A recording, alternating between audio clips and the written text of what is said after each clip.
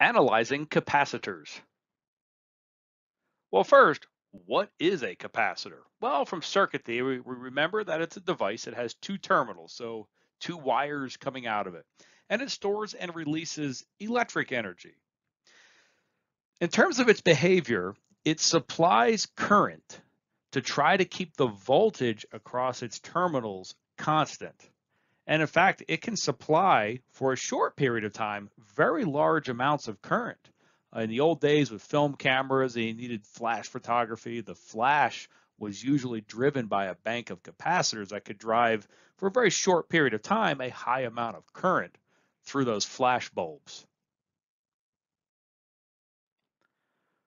Let's consider for a moment a parallel plate capacitor. So we're going to have a top metal plate and a bottom metal plate, and we will apply a voltage to this.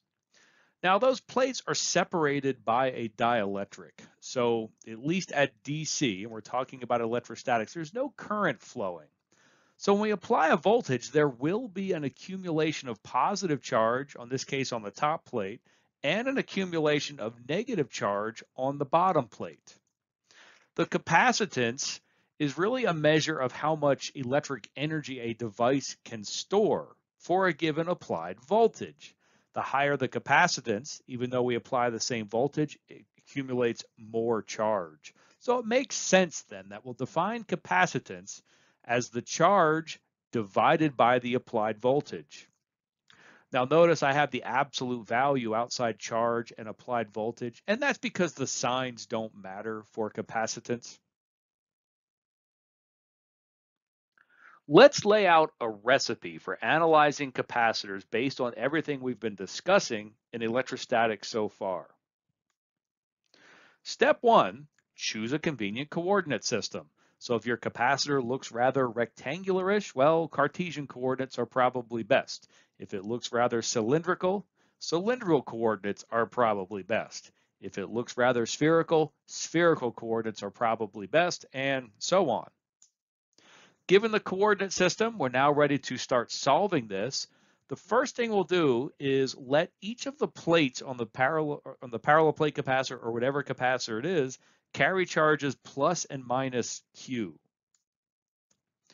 Given that, we will use Gauss's law to calculate the electric flux density.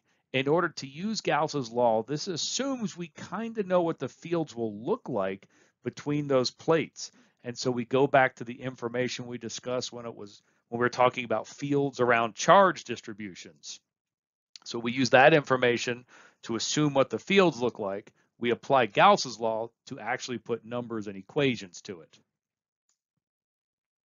Once we know the electric flux density, it's very easy to calculate the electric field intensity.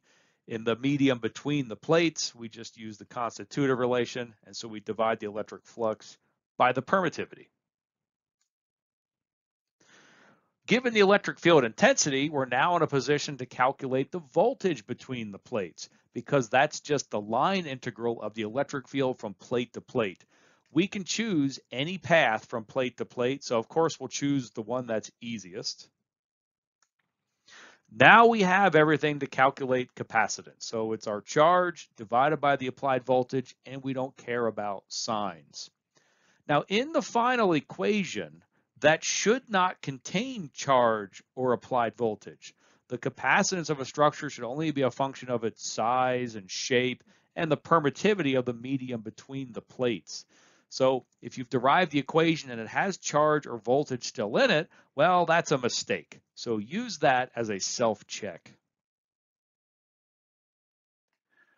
We're not going to do the derivations here. That will be in following examples, but one thing we're going to do is derive the capacitance for a parallel plate capacitor, and we'll also derive the capacitance for a coaxial line.